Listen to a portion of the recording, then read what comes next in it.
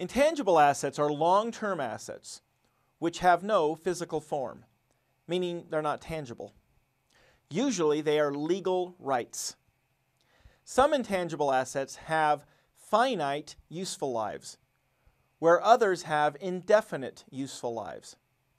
Intangible assets with finite useful lives rarely have residual values because the legal protections expire at the end of the useful life, rendering them worthless.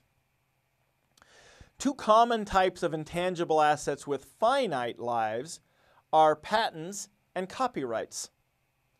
Patents are legal rights granted by the federal government that grant exclusive rights for 20 years to produce and sell an innovation. Note that the useful life of a patent is often less than 20 years, as technology changes render innovations outdated or obsolete. Copyrights are similar protections, but they cover works of art and software. The legal protection is the author's life plus 70 years. Three common types of intangible assets with indefinite useful lives are trademarks and trade names, franchises and licenses, and goodwill. Trademarks and trade names protect a distinct slogan or image of a company. Don't start your own company with the slogan, "Just do it," or Nike will sue you for trade name infringement.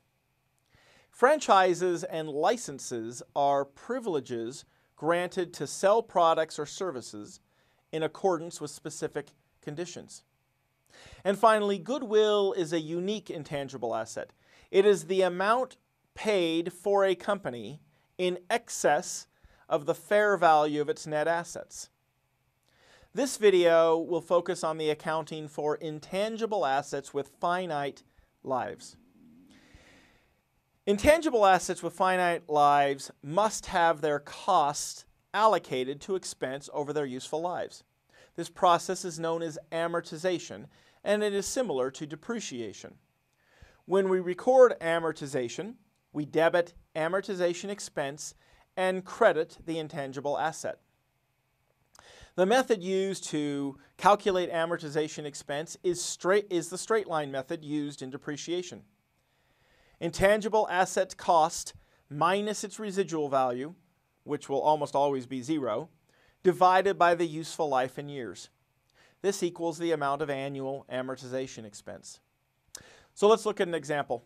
On January 1, Adam and the Ants purchase a patent for $20,000. The journal entry to record the purchase of the patent is a debit to patent and a credit to cash for $20,000. Let's assume the patent has a useful life of 10 years, a legal life of 20 years. Which one should we use in our amortization calculation? We always use the useful life. So the patent cost of $20,000 minus a 0 residual value divided by 10 years of useful life gives us $2,000 of annual amortization expense.